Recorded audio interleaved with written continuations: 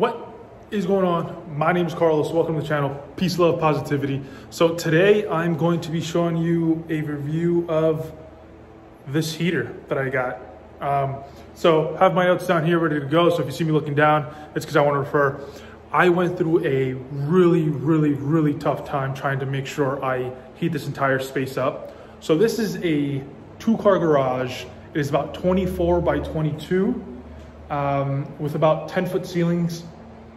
And it's not the best insulated to the point where I had to get some Reflectix on the garage doors. I put foam around the garage doors, etc. So it's not the best insulated, which meant that I needed a way to heat this place up to work out and it be somewhat bearable. I'll give you a nice little, what's it called? Spoiler alert, this definitely solved that issue.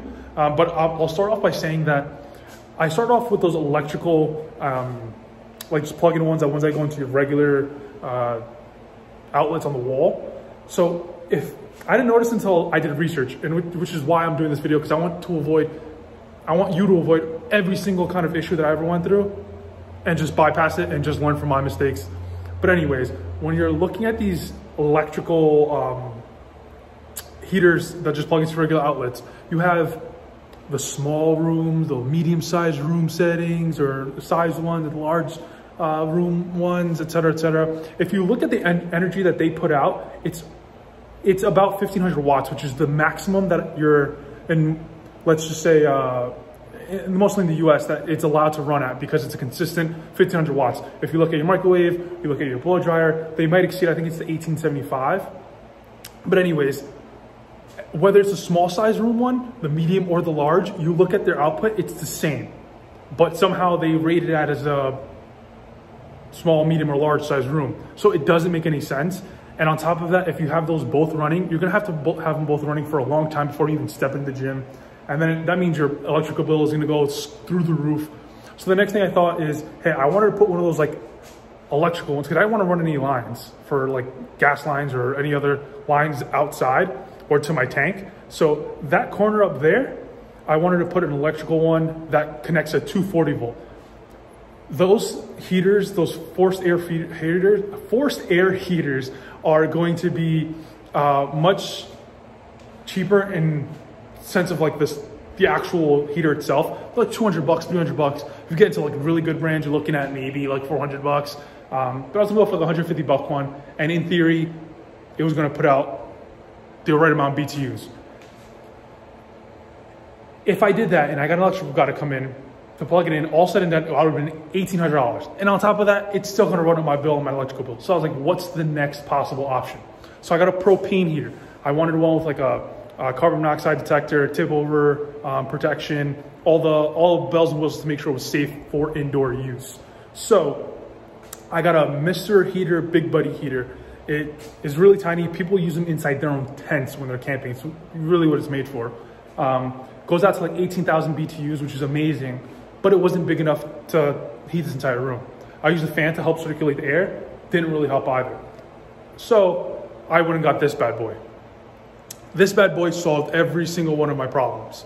Now, I'm gonna switch the camera over, kind of talk to you like some sort of like, I don't know, commercial, I guess, just so it's like easier to understand. I can look at my notes a lot easier. But anyways, this is going to at least solve the majority of your cold problems. I'm in the Northeast above the Rust Belt. I'm right next to the lake, so the wind chill makes it into single digits every morning. I'm in here at 6 a.m., so it is cold when I walk in.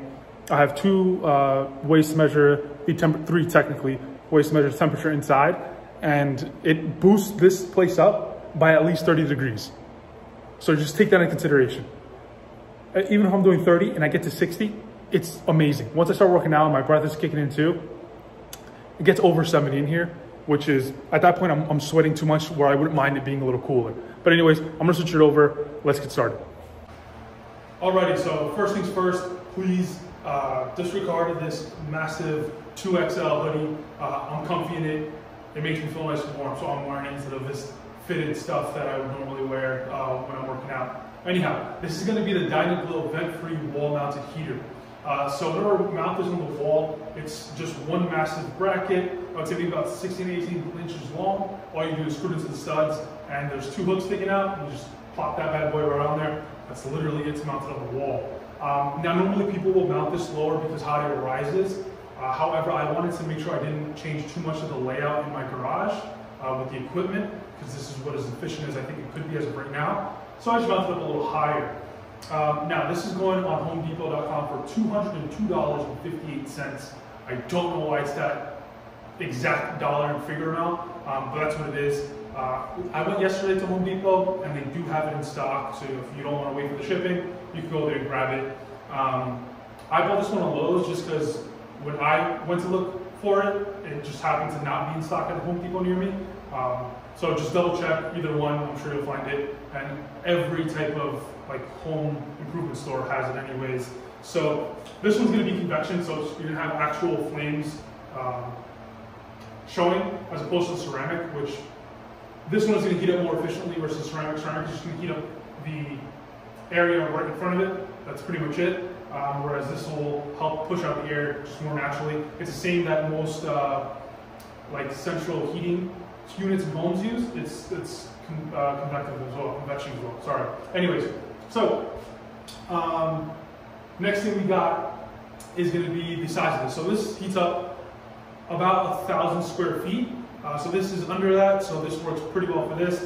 This has the opportunity to go either propane or natural gas. Some people literally use these in their like RVs and stuff.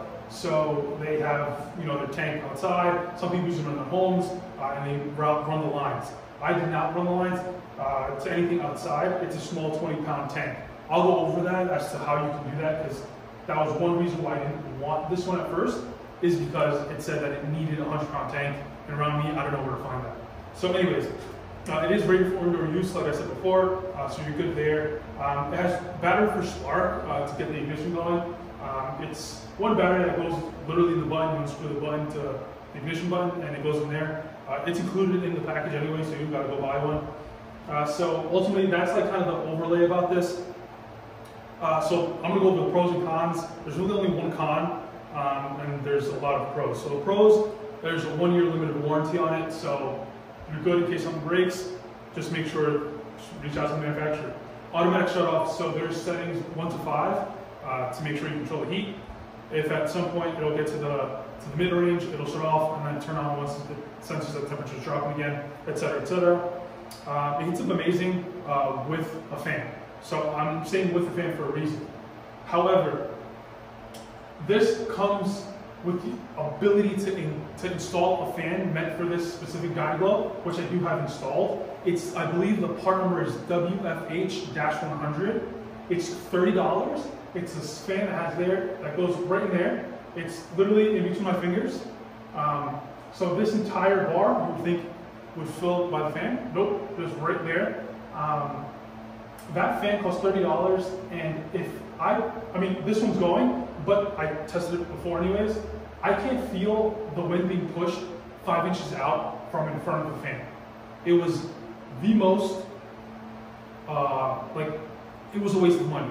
So don't believe where it tells you it increases the efficiency and it, you know, makes the room hotter, quicker.